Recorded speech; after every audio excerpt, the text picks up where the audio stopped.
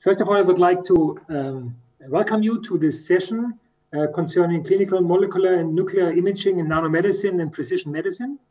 I am happy to chair this session, and I would like to thank, first of all, Beat and Patrick, who did a tremendous work organizing this meeting in this really very unusual times of Corona.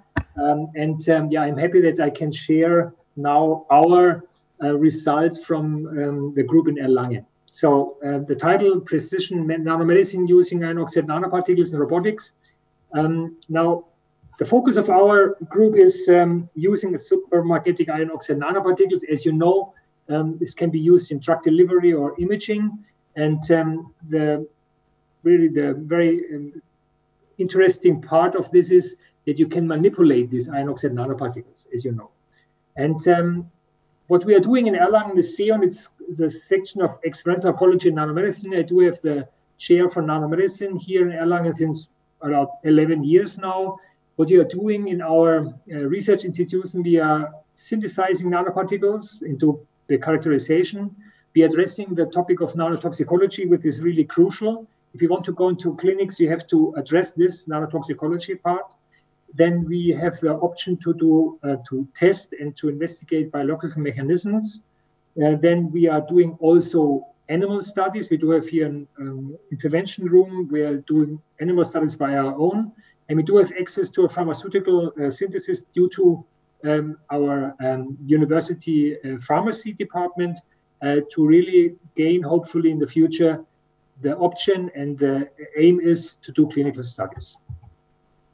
Now we have, for this reason, a tremendous amount of infrastructure. We have to have this. I start 20 years, or let me say 26 years ago, when I started as a physician to do this parallel clinics and research. And I got the experience. If you don't have this experience, this knowledge not in your own hand, it might be a little bit difficult to do translation. So therefore, we have this infrastructure as seen here in this slide. Now, what we are using the particles is for magnetic resonance imaging, MRI. And why is this so evident at the moment? Because the normal, regular application contrast agent in momentarily is gadolinium. But gadolinium has been, the evidence is now that it's concentrated in different organs, for example, in the brain and also in other tissues. And the EMA, which formerly was located in London, now in Amsterdam, claimed that the linear gadolinium is not more permitted to be applied in human beings. It's only the cycle gadolinium. And therefore, I think that iron oxide nanoparticles, not only I think iron oxide nanoparticles, which are previously used in medicine for contrast agent and MRI, might be a really a good option for some indications in medicine. And what we are doing is that if you are applying these particles, you do have different contrast. You don't have the white contrast, you have a dark contrast. And this is something which we would like to implement into clinics in the future, because you see here on this slide, we did this prior pilot experiments in liver of mouse. If you do inject them intravenously, after 1 hour, you do have a totally signal distinction in the liver. And after around 24 hours, then you have restructured of the liver, so you can see the liver in a normal visualization. And this is something we would like to address with our nanoparticles, the CO, SPI, and DEX, to address, for example, illnesses or diseases of the liver in the first glance. Another application for research mode is in vivo application pilot studies in arteriosclerotic plaques, where you can see here, it is we did these experiments in rabbits suffering from plaques which are produced to a Western diet, and you can see here that iron oxide nanoparticles can be really concentrated in these plaques and can be as a diagnostic tool for physicians in the future. Drug targeting, as I mentioned before, is something what we are starting with. We do a synthesizing our particles. They are coated with biocompatible layer, and chemotherapeutic agent is concentrate or is attached to these particles. We do place them intraarterially in tumor-bearing rabbits, and this compound is then concentrated via an external magnetic field into the tumor tissue. Here, again, seen that we can concentrate this after intra-arterial injection. And what we could gain after this is that we have, with only 10% of the regular systemic dose, bound to the particles up to 60% concentrated chemotherapeutic agent in the tumor region, compared to less than 1% after the regular application of intravenous application of 100% of the regular systemic dose. That means if we do apply our particles bound to only 10% of the regular systemic dose, we can have a much higher concentration dose in the respective tumor tissue. This is the visualization. If you do this magnetic drug targeting, intraarterial drug targeting, we have here up to, let me say, to 10 to 11 weeks, a complete tumor reduction, and no tumor was visible for the observation period. Another very new tool we are addressing at the moment is magnetically controlled immune therapy. What we are doing is the following. Immune therapy is a very modern at the moment, but what we have learned from clinics is that it's also associated with adverse side effects. What we are trying to do is the following, that we would like to use these T cells, and in these T cells, spions are incorporated. Then you have a T cell hybrid, which is manipulated, which can be manipulated with external magnetic fields. And you can see here this scheme shown in this scheme. And what we are seeing in our group is, due to the fact that we can synthesize these particles by our own, it's really essential to have really the option how to synthesize the particles, and especially to cover the surface. And what we found in this case is that citrate is the best option to really have the fulfillment of particles which are high compatible on the one side, a good uptake in T cells, and a good magnetic control. And as you can see here on the right side, this T cell hybrids can be manipulated with external magnetic fields. So this is another option to do, and another project we are addressing is tissue engineering. I'm from my physician, I'm an ENT, ear, nose, and throat physician, and often in larynx processes, like you can see here, of the glottic area. This is a cancer. If you do resection of the cancer, you do have a tissue deficit, and this is causing hoarseness, and many people cannot follow anymore their job, so therefore you have to do something, an individual replacement of the tissue you extracted.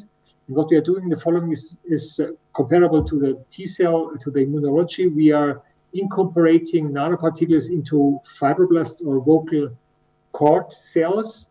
And what we are doing externally, what we are trying to do is, with external magnetic field, we create a 3D cell structure.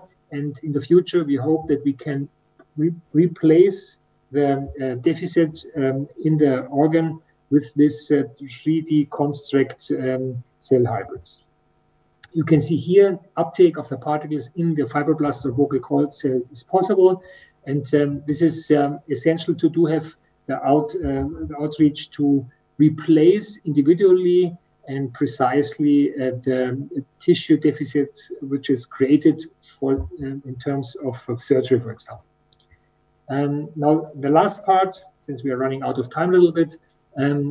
As I mentioned before, we do it for our own operation theater with an angiography, which is necessary to really declare in advance the vascular supply of cancer, to have an appropriate knowledge about the vascular supply of this cancer. And what you see here is an electromagnet, which is statically fixed on this, construct. And now, since several months, recently, we established a robot in our operations theater, which enables us to really move the magnetic field very precisely and in different body regions. And this is our start now with this new application mode to not only produce nanoparticles for different applications in medicine, and the other side also to have precise magnetic field to really control the application of the particles. Taken together, sum up is spines offer, as I mentioned before, a variety of application in biomedicine, MRI, magnetic drug targeting, magnetic tissue engineering, robotics will improve the application. And we know this, or we hope this, and hopefully in the future, we will show you this in the next cleanup, hopefully in person, in Basel again. And the translation to have really precision nanomedicine from the magnetic field of view. And the translation into clinics is mandatory and concrete in this term, I think, from our standpoint of view. But to have this translation, as everybody knows, of course, is financial support is necessary to have really the option to transfer this into clinical trials for the better of the patient. I would like to thank all the funding organization and, of course, my team, because without my team, I couldn't do the work. So thank you very much for your audience. Yeah, I would like to go to the next topic. The next topic is from Professor Beatrice Beck Schimmer. She is professor for anesthesiology in the University of Zurich, beautiful city. And she is talking today about biochemical functionality of magnetic particles as nanosensors. How far away are we clinical practice? Yeah, thank you very much, Christoph, for this nice introduction, and thanks a lot for having me here. I know it's a difficult time, and I would like to thank all the organizers. It's really great that we can have this meeting. Okay, I think this is not so important. I would like to guide you through a little bit in general, you know, what do we have in terms of publications? What do we have already as clinical applications for nanoparticles, magnetic particles, and then particularly highlight the risks. You know, this is very important, I think, for patients, but also for us as clinicians. And let's see, I mean, when we have a look at publications, you see here on the x-axis over time, the increase of publications, the percent of articles worldwide. And we also have in parallel a lot of patents. So the questions is, of course, here you see it depends a little bit on the country, the share of patents. But the question is, where are we with the clinical application? So this means we publish a lot. And of course, we all like that. And I think some of these publications are excellent. But let's have a look at the real applications so that we can really translate our findings into a clinical scenario. So theoretically, when we talk about magnetic nanoparticles, there are many possible scenarios. So in terms of diagnostic application, therapeutic application, I don't go into details, or both together, such as theranostic applications. And as you can see here, we already heard a little bit from Christoph. We just focus here on spine, on special nanoparticles. You can see here for diagnosis, there are already on the market some of these particles for detection of biomarkers, cytokines during inflammation or cancer markers. But we also have for therapies, we have iron therapy, and we have some particles which are used for treatment of glioblastoma. But we also have, as you can see here, phase 2, 3, or 1 studies. Now, I would like to refer to one example from our lab, and I think for me this is very important to see, you know, how we can develop such magnetic nanosensors or particles. So we started here in collaboration with the ETH, with Wendelin Stark's team, to produce, or they produce through flame spray synthesis, magnetic nanoparticles, first iron particles, and then we switched to cobalt. And then we coated them with interleukin-6 antibodies, just to try to figure out if we can catch interleukin-6 if we contaminate our own blood. I may be a little bit pale because we give a lot of blood for our own tests. And you can see here, we try with the magnet to purify the blood from interleukin-6. And this looks like this here with increasing concentrations of interleukin-6 antibody-coated nanomagnets, we have a decrease of interleukin-6. Just as a small example, and when we try to perform a similar study in vivo in rats, here we took the example of digoxin. Digoxin is a cardiac medication, so we used antibodies against digoxin, and we used a kind of dialysis system where we had a kind of intoxication with digoxin for the animal. And then we injected the coated nanoparticles, and here we extracted them through a magnetic separation and redirected the purified blood to the animal. And as you can see here, without nanomagnets here, the circles, the white circles, versus here when we have digoxin-specific nanomagnets over time. So these experiments look very promising, but on the other side, I think we also have to try to figure out what kind of possible risk we have. And when we have a look at the vessel, we see here we have the blood coagulation, we have possible inflammatory reactions, and we may also have an uptake of particles, which we of course don't like, or maybe it's not important. Let's see.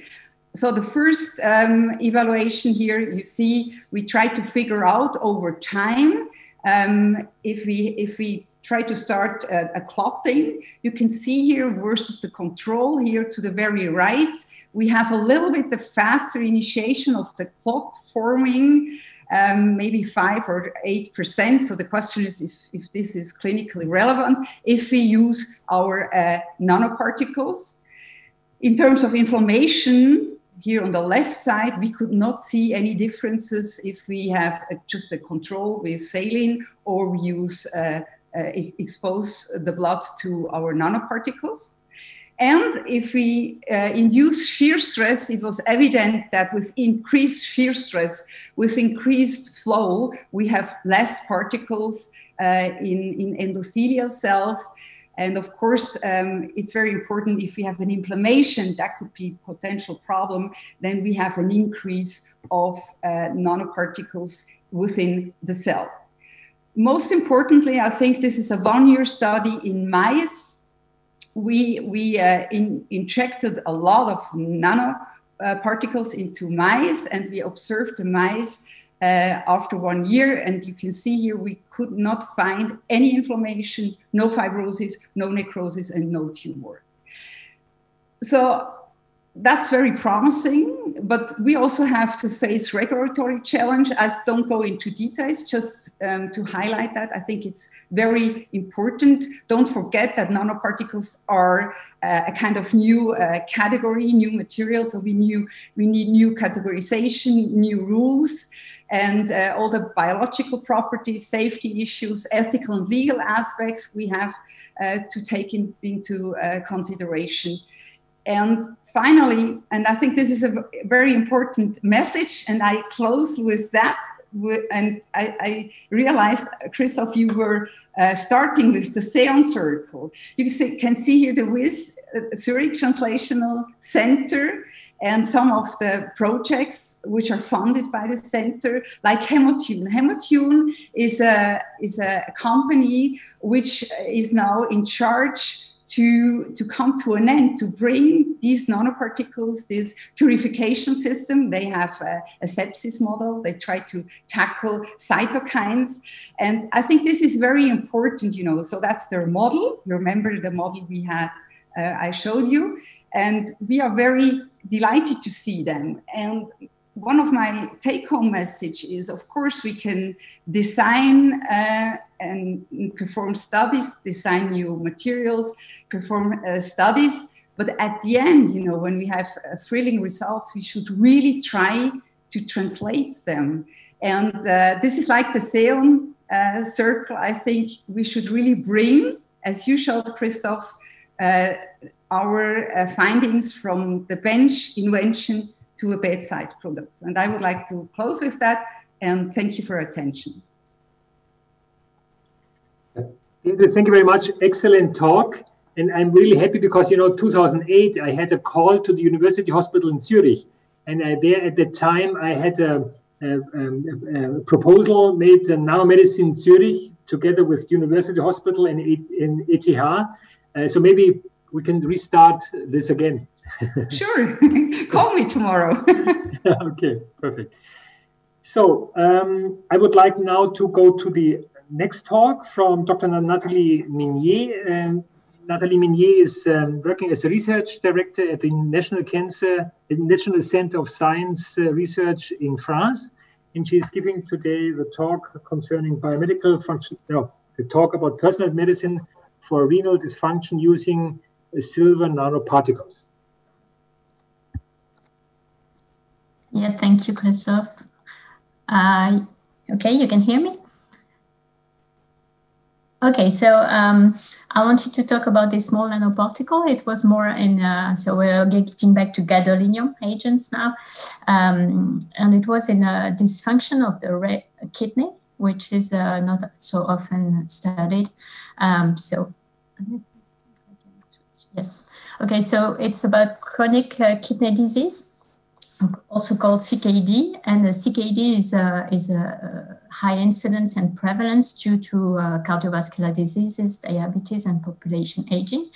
And it will go to renal fibrosis if we let them go in, which will decrease the glomerular filtration rate, which will lead to chronic kidney failure, and then finally severe kidney failure, which then needs dialysis and expensive treatments. So the idea is to try to have an early diagnosis of the renal dysfunction. And currently, there are not so many agents. So the measurement of the glomerular filtration rate is made with albumin, as you know, or creatinine. So these are quite indirect and high variable markers.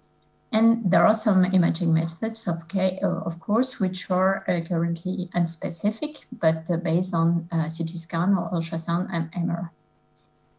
So the idea is to get a better tool to predict earlier renal dysfunction. So we were interested with these nanoparticles that you might have heard about before. François Lux has presented them in the clinical trials for radiosensitizing agents. There are 3 nanometer nanoparticles, and which is interesting, they have gadolinium. They have 10 gadolinium per particle.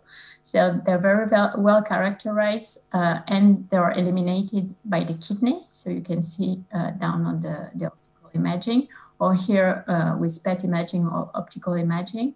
It goes mostly in the cortex, if you see the gadolinium here. And due to its 10 gadolinium per particle, it is a very good contrast agent for MRI. So the large-scale production has been already performed because it was tested on clinical trial on glioblastoma as radiosensitizing agent. So the phase 1 was completed and there were no sign of toxicity. And the phase 2 is ongoing. So therefore, we're quite interested in this particle, which are developed right now by the company NH Therapeutics. So what we do expect, if we go back to CKD, on coronal dysfunction, when you have this kidney dysfunction, you will have a reduced number of nephron, and so a reduced accumulation of the compounds to be eliminated, filtrated. So you will have, in terms of signal, a diminution of the signal. If we would use Agix nanoparticle, that would be a little bigger than the deuterium, for instance, which was a control, which is very well filtered by the kidney. So we started with an acute renal failure to see if we would see any difference. With the kidney would be the control and the other one would be obstructed, and follow the kinetic of signal enhancement. So if you see here on the image, one is the control, the other one is the obstructed kidney. There are not so many differences with deuterium, and there are quite different with Agix. And if we quantify this signal, particularly in the cortex, we can see that we have a high signal of the Agix nanoparticle, first with a reduced amount of gadolinium on the same mice. And on the obstructed mice, you can see that there's no so much difference with the commercial agent, while you have quite a large difference of the kinetic and the uptake for the disease kidney as regard to the non-disease kidney. So this is in an acute model, and we also labeled the particles by optical imaging with a cyanine 5 to follow them. And we can see here the similar kinetic with accumulation in both kidney, but if you have an obstructed kidney, then you can see that there's no accumulation in the obstructed kidney. So for the acute model, it was quite clear, but then we chose to evaluate an induction with folic acid, which would reflects more the impact of a chronic kidney disease. It's a smaller effect on the kidney. And here you can see with the Agix nanoparticle that you have this significant difference in the uptake of the agent. And the company Galapagos is developing treatments for this fibrosis. And with the treatment, you can see that it's almost getting back to the normal using this agent. So for them, it will be very interesting to have this type of companion diagnostic agent to follow the treatment of their development. So at the cellular level, you can see that basically the nanoparticle are mostly going to the tubular level, meaning that there's not only an elimination, a fast elimination of the glomerular filtration rate as the small molecules, but probably a reabsorption and tubular excretion. So this is what we are interested in now, trying to see which disease, and a particular tubular affected disease, would benefit from this agent. So I thank you all the teams. The NH Therapeutics is the company developing this nanoparticle if you're interested in them. And Galapagos is the company developing agents for the treatment of kidney fibrosis. And my team, thank you. Natalie, thank you very much for this really interesting talk. So I think we go to the next one. Next speaker is Enza Torino. She is graduated in chemical engineering from the University of Salerno, and I was really happy about to hear that you were a guest scientist also in Erlangen at the SAOT, and I'm really happy to hear your talk concerning nanoplatforms for the design of engineered biopolymer nanostructures for therapy in multimodal imaging applications. Okay, thank you for being here. Thank you for the participation to this session. I will talk about nanoplatform for the design of engineering biopolymer nanostructure. I want to start from make a clinical point. I heard in the previous from the previous speaker that we are all moving to translate our system, our let's say knowledge, our expertise, our product to the clinical practice, and this is extremely important when you are talking about diagnostic devices. Indeed, no one expects to be damaged by a diagnostic device. Since you are using a diagnostic device to make a diagnosis, you want to be, I mean, you hope to be healthy.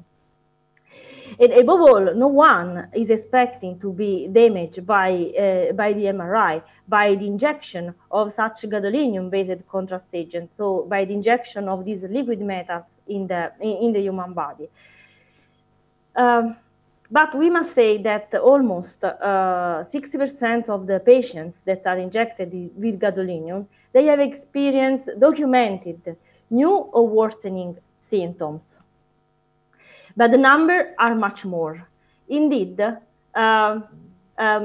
is a recent publication published on current problems in diagnostic radiology. It is a publication from 2020.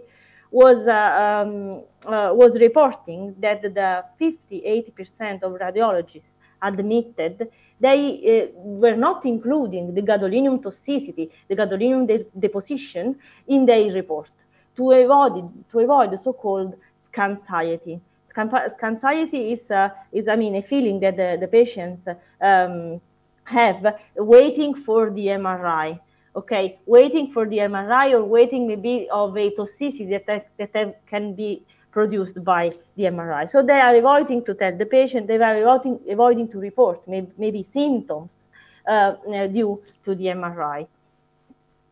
And so the patients, most of the patients, this is a very common problem in US since many communities of patients were born. So they are entering the so-called never-ending loop of gadolinium poisoning. And these, even only one injection of these gadolinium-based contrast agents can have long life effect. So the problem is so huge, and we already heard about nephrotoxicity. We were discussing this in the previous presentation about renal dysfunction. So we know about nephrotoxicity. We know that the imaging properties of the gadolinium, of the current approved gadolinium, they are not enough. We know that they can give also heavy allergic effects. And recently, the FDA and the EMA, so the Food and Drug Administration, and the European Medicine Agency alarmed the medical community about the risks of the gadolinium deposition in the brain just only after one MRI, and suspended 4 of 9 gadolinium from the market. Now, starting by the way that the gadolinium clinically approved gadolinium works, so this metal compound plus a macromolecules that is protecting the transmetallization of gadolinium in the body. So starting by the basic knowledge of gadolinium, so the most common theoretical aspect of the gadolinium are analyzed by the Solomon-Blomberg theory. Starting by this consideration and understanding about the characteristic correlation time of gadolinium, several scientists have produced some strategies, let's say, to improve this relaxivity.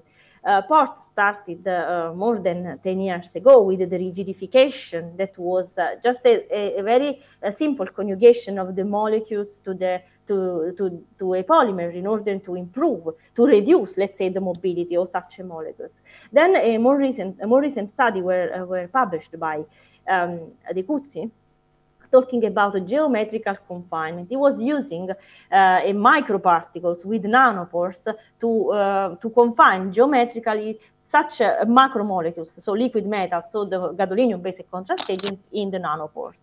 And then there are other effective strategies. We saw the previous presentation too, that was a conjugation of the gadolinium ion to some polymers.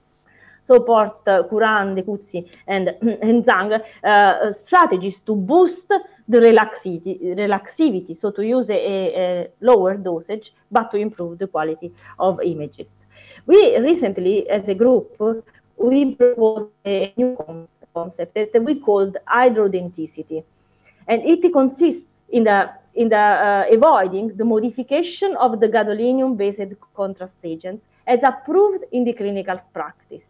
But we are using hydrogel polymers, so all the hydrogel polymers that you can find on the market to adjust, to control the characteristic correlation time of the gadolinium-based contrast agent. So we are not modifying the clinical approved molecules, but we are using hydrogel to control the properties of such molecules.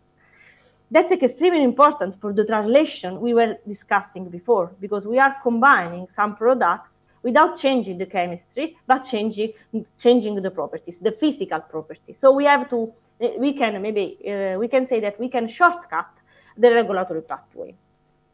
And it is a reality. It's not something that is, as a perspective. So we hypothesized and we studied that this control of the structural parameter was due to the formation of such a gadomesh. So we all know that hydrogel has some polymer meshes, so some specific structures. And these structures are changed.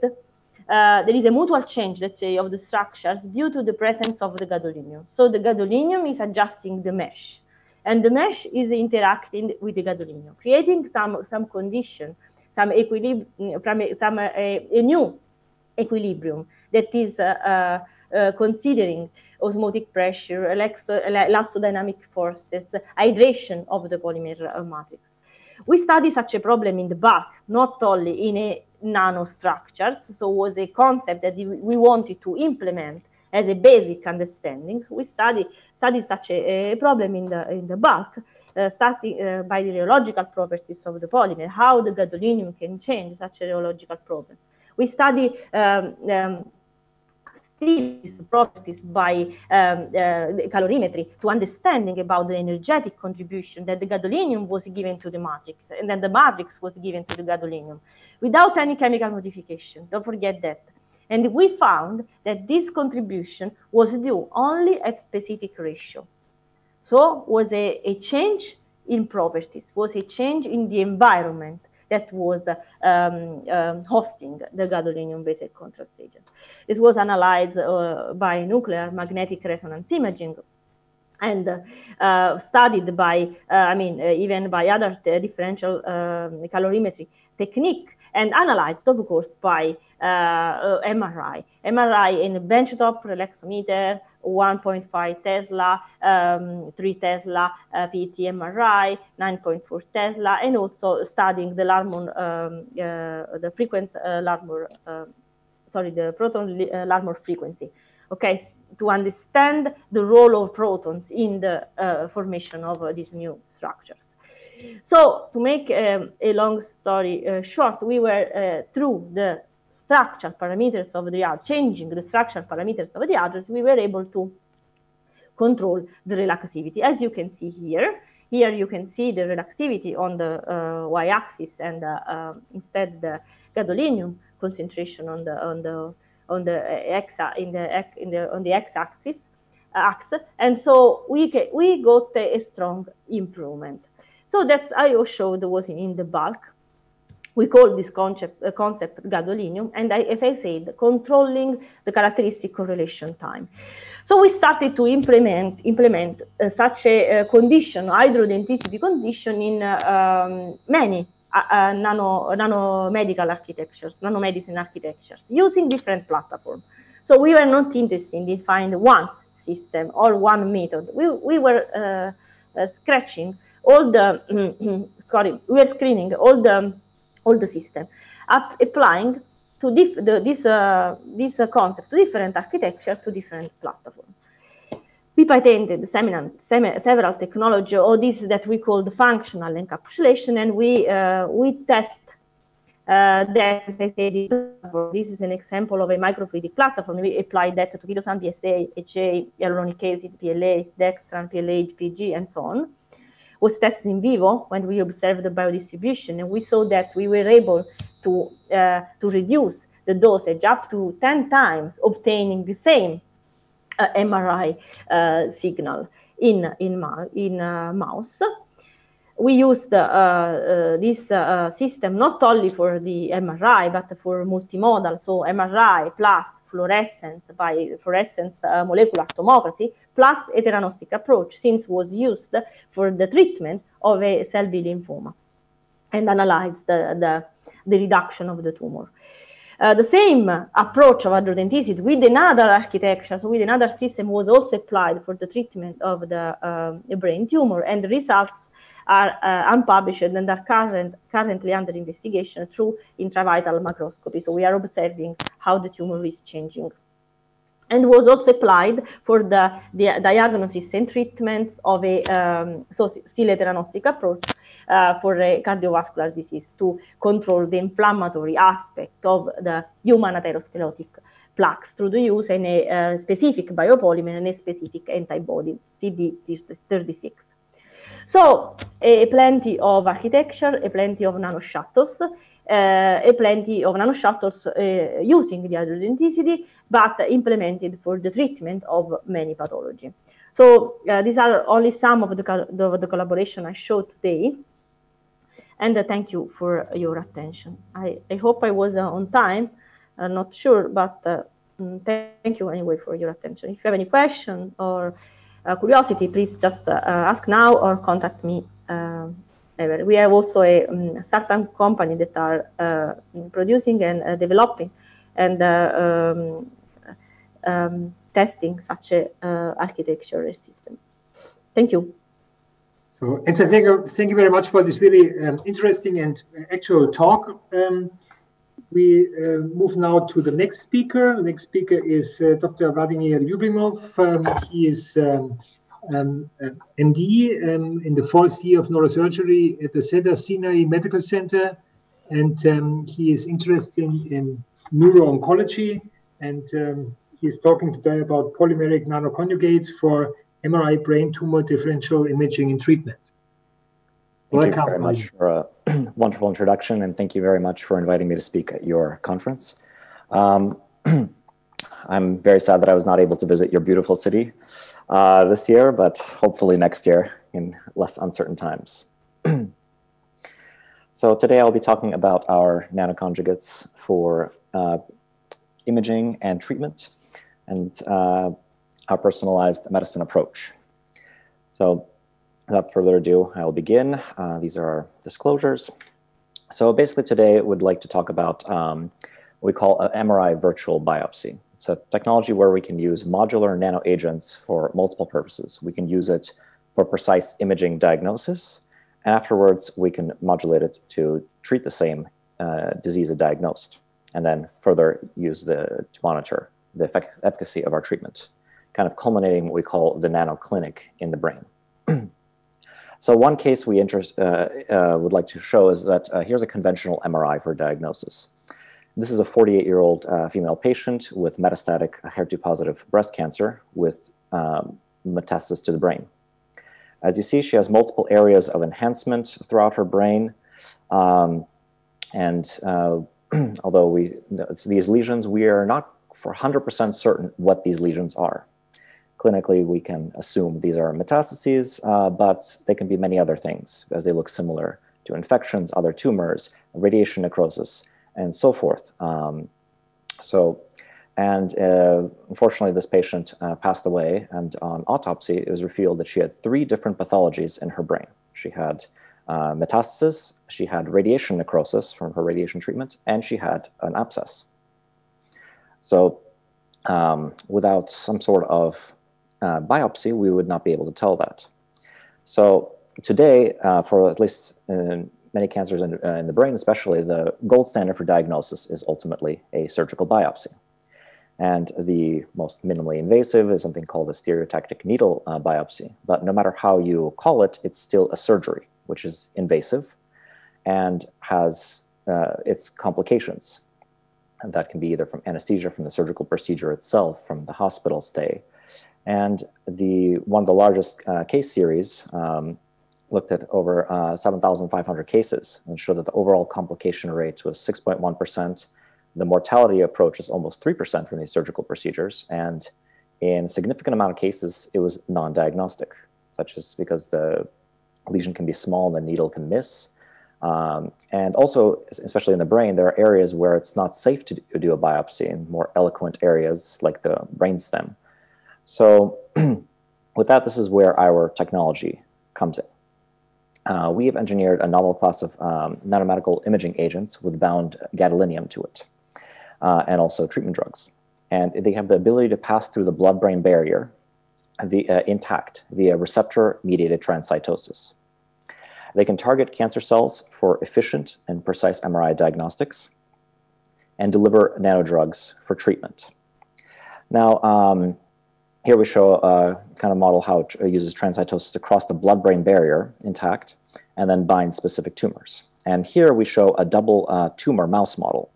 In the same animal, we implanted 2 different types of tumors intracranially, one in each hemisphere with different surface markers. We then, in one hemisphere, we had an EGFR positive tumor, and then we covalently attached cetuximab, an antibody which targets EGFR, and injected intravenously. This allowed us to specifically enhance only the EGFR positive tumor, while the HER2 positive tumor was significantly more iso-intense to the brain tissue. The following day, in the exact same animal, we were injected now the HER2 positive tracer with a trastuzumab antibody covalently attached to it. And it only lit up the HER2 tumor while the EGFR tumor was silent. And this allows us to be very selective in what we can image. Now here is a larger schematic of our targeting agent. Now we're showing the HER2 targeting nanoimaging agent. As you can see with time injection, only the HER2 positive tumor remains enhancing, and this enhancement persists for over 3 hours. And then further, we confirm on cytology that we only used we only were able to enhance the HER2 positive tumor, not the EGFR positive tumor in these double tumor models.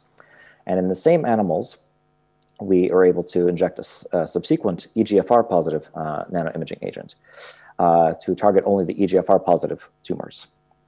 So we are able to completely differentiate in the same series of animals 2 different tumors on different days of injection.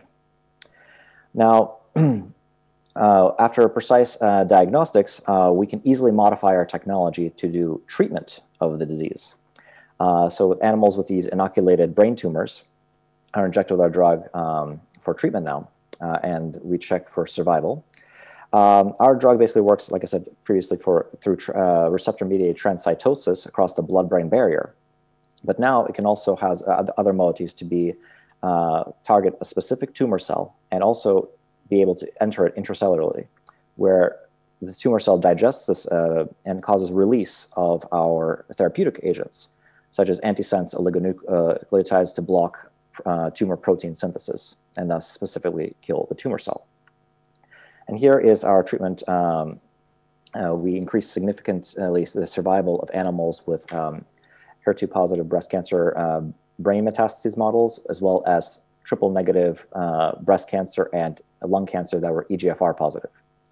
And we showed, again, significant survival increase with our medication, as well as significant elimination of tumor cells, as shown by histology and protein analysis.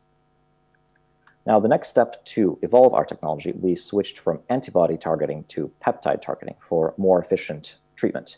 And this significantly makes our polymer smaller, from 22 nanometers to 7 nanometers. And this gives us creates what we call the mini nanoimaging agents. And advantages include better penetration, faster diffusion, improved uptake, simpler synthesis, and decreased cost of production.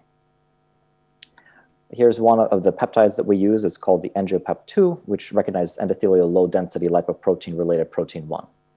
And this peptide essentially is helping us with receptor-mediated transcytosis, similar to its transferrin antibody counterpart, and allows us to take our nanoimaging agent and therapeutic agents across the blood-brain barrier completely intact.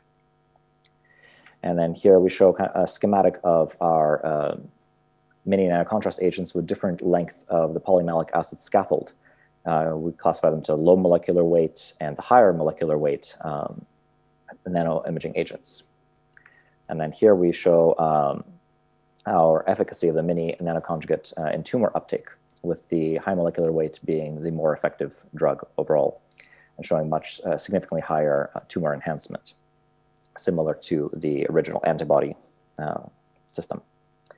And then, just like our treatment modification, these mini nanoimaging agents can be easily modified to now deliver not only imaging, but also therapeutics. And here we demonstrate a conjugate that delivers checkpoint inhibitors, PD-1 and CTLA-4, to mice with intracranial glioma, and our treatment shows significant survival benefits. So with this, we essentially created a nanoclinic in the brain. We have precise imaging diagnosis, what we call the MRI virtual biopsy. We're able to visualize this tumor of interest specifically. And after that, we can easily modify this same drug conjugates to now deliver effective, specific treatment. And we can tailor make this for every patient, depending on their pathology, which gives us the theranostic approach and the personalized medicine approach. So with that, thank you very much for your attention. And I'd like to thank my wonderful team who has taught me so much over the years and let me participate in this very interesting and significant research. And we hope to bring this to clinical trials. So thank you. So, Vladimir, thank you very much for this really interesting talk and showing the future, hopefully. Patients will benefit from this. Thanks a lot. Thank you. Thank you so much. So now we will turn to the next speaker. The next speaker is Ashish Avasti.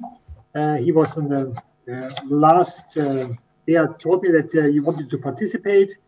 Ashish Avasti is a stage researcher in the BioNano in Malaga, Spain, and he's talking about scalability and reproducibility of iron oxide nanoparticles revisited and upgraded for use in nanomedicine. Ashish, just go ahead. So, hi and good afternoon to everyone. First of all, thanks for this opportunity. I feel very nervous presenting in front of such esteemed speakers. I'm a PhD student here in Malaga, Spain. And today my talk focuses on scalability and reproducibility of iron oxide nanoparticles. And so why is scalability and reproducibility important?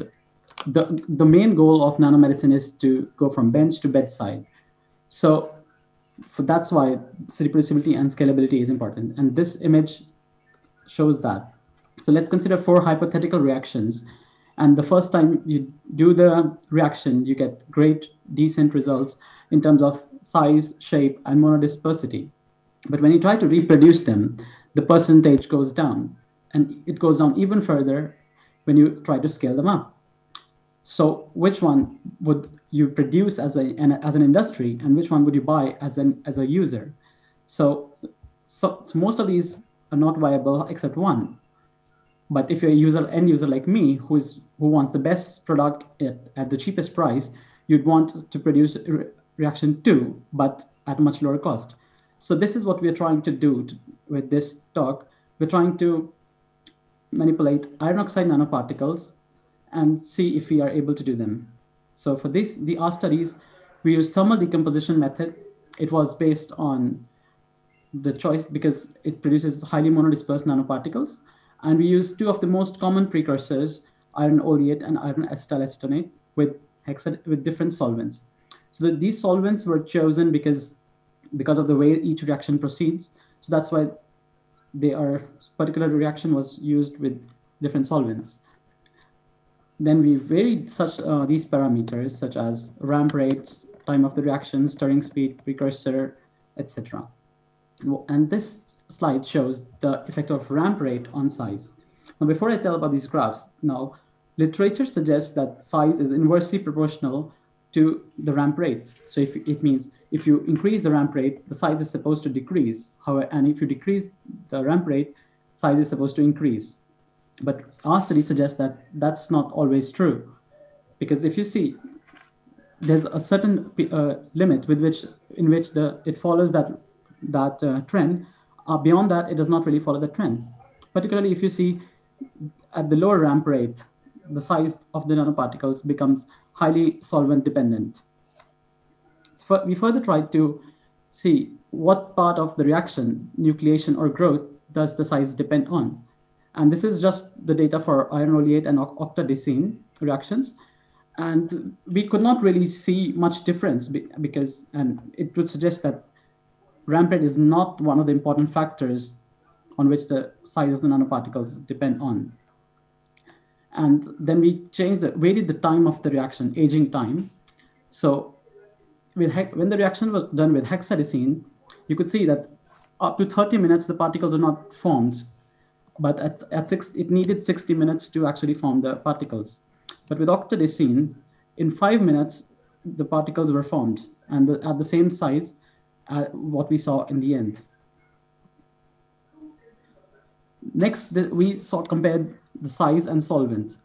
So in this graph, you see that different solvents are compared to the different size they give. These sizes are based on the monodispersity as well as homogeneity that we get from these particles and reproducibility as well.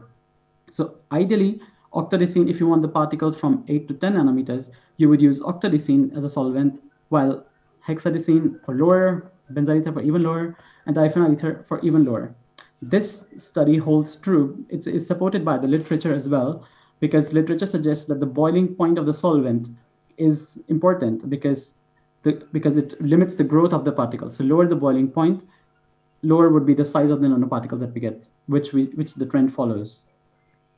So these are the results. Some of the results we got with octadecene by varying different parameters. So in the first 4 images, you see that all the parameters were same, and the size we got were more or less similar. Then we changed the ramp rate, and we still got similar nanoparticles. Then we changed the iron oleate concentration. The size was still more or less similar. And then in these 3 images, we decreased the ramp rate. The size increased, but with high polydispersity. And in the last 4 images are our attempts to scale up these reactions up to 5 times. And most of them seem to have failed because of the polydispersity. We wanted monodispersity here. Similarly, we did other studies with hexadecene. I'm not going to explain these, benzyl ether, phenyl ether, and olyl alcohol as a co-solvent.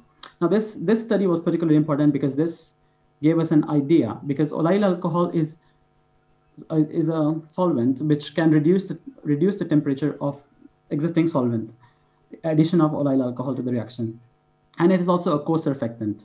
So we played around with other parameters and found out that when you add 2 different surfactants in addition to olyl alcohol, you can actually control the size which is highly reproducible as well as scalable.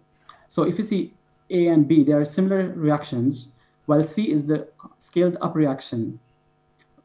If you increase the stirring speed, you can go down to even 2 nanometer particle, which are very monodisperse, which would be very interesting for the applications such as brain tumors because of the size importance in there to cross the blood-brain barrier.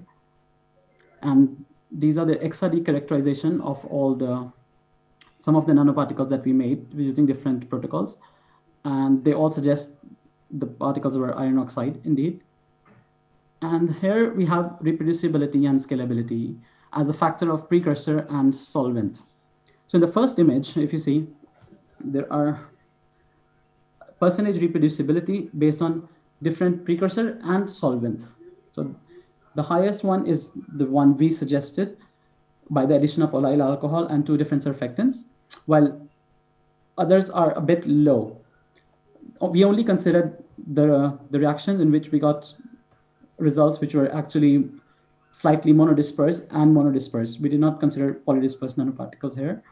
And in this image, it's the scalability and reproducibility both together in terms of precursor and solvent.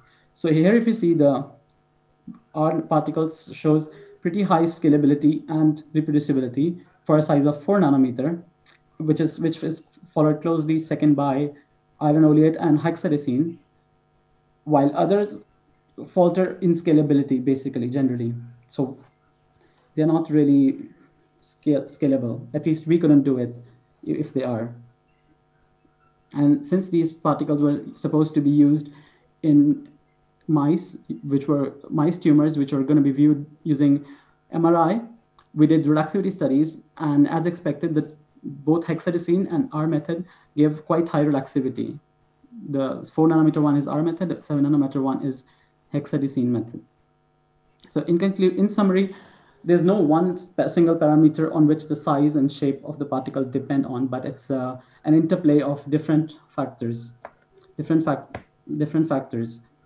and which is mainly dominated by the choice of precursor and solvent. So depending on whatever application you want to use, you should carefully choose the precursor and solvent.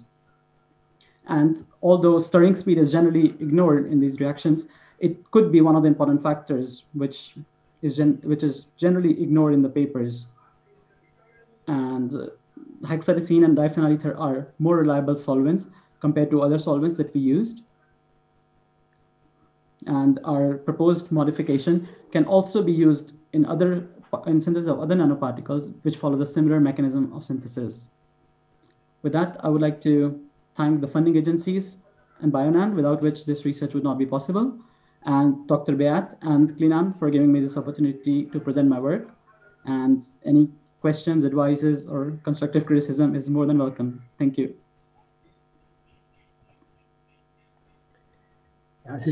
Thank you very much for this talk now. This is the last talk of our session.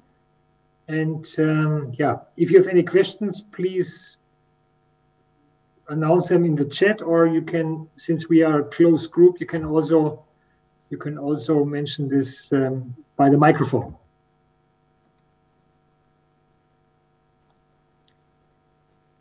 So may I start with one? Vladimir, I would like to ask you, these were interesting data concerning the biopsy of the virtual biopsy. How do you, what kind of MRI scans are you using? 1.5, 3 Tesla, or 7 Tesla? Maybe I missed this information. Oh, sorry. We are using, for the animals, I believe it's a 3 Tesla MRI, but then for patients, we usually use like a 1.5 Tesla. Perfect. Okay. Yeah. Perfect. Very good. Okay. I have a question for you, Christoph. Yeah. It was more about the application to the patient of the magnet. Now you're saying that it's possibly a robot, but I was always wondering what was the field that will be needed and the amount of iron, because we see a lot of nanoparticles or liposome or emulsion with a full content of iron.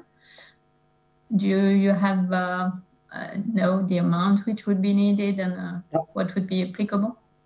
Absolutely correct. So the point is now the robot, it's just to manipulate or to move it very precisely. We have the field strength is 1 Tesla field strength at the tip of the pole shoe, and 72 Tesla per meter is a gradient. So this is the amount of the magnetic application, and the amount of particles we are using at the moment. We are applying these particles in animals, and the amount is between 2 to 3 milliliters iron. And I think in human beings, potentially we will have the amount of, when we have the license to do this, about 10 milliliters. And the iron content is 7 microgram iron per milliliter.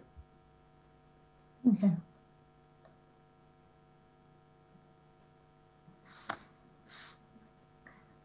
So are there other questions from the audience? Maybe I have a general question to everybody.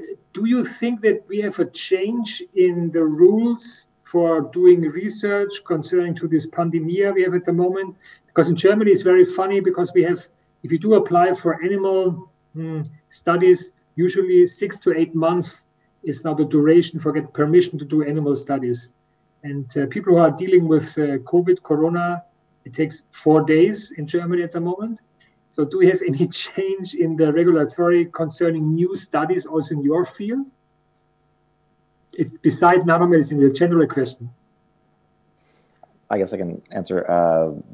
In the US, they predominantly just limit the amount of personnel that could be in any one facility at a time. So that's kind of has to slow everything down. We have to maintain 2 meters distance between everyone, and everyone now wears masks. But as far as significant, I think just generally everything slowed down, but no specific time increase. So in Zürich, it's the same. I don't know if it's if this is the same for entire Switzerland. We have really within a couple of days, you get the permit for animal research, but also for clinical research. So we started with a COVID study, a clinical study. So we had, I think it took us half a week for the ethic committee, and then for Swissmedic, this is the FDA. And this was really surprising. I think it has also a general effect in terms that we can speed up now a little bit.